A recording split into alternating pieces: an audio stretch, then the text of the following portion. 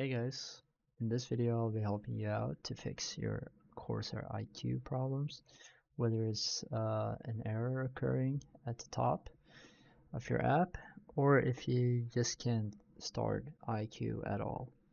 So in this video you wanna do just like me and open your command prompt on your PC. Make sure to run it as an administrator.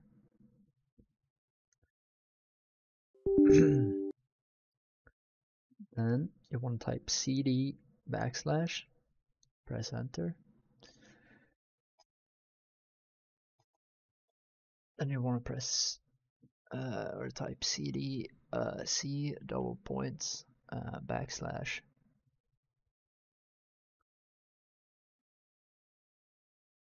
program files / Corsair / Corsair Icue5 software.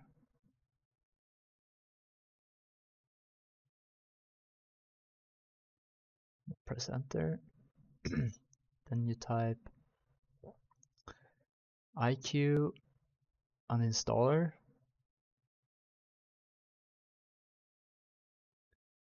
and then a-uninstall. Hit enter, and it will trigger the uninstallation of Corsair Icue. I've already done this, so I'm not gonna do it. And once it's uninstalled, you want to restart your PC, but you don't want to restart it just yet.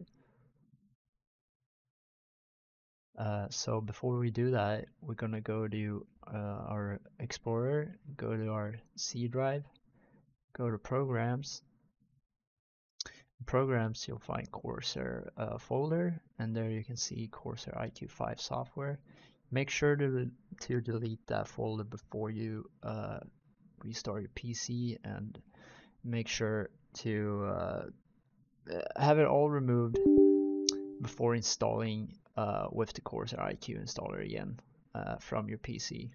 And after that, everything should be good to go, and you should be able to install Icue again and set up your settings from the very scratch. So I hope this guide helped you out, and peace out guys. Take care and thanks for watching. I'll see you in the next one. Bye bye.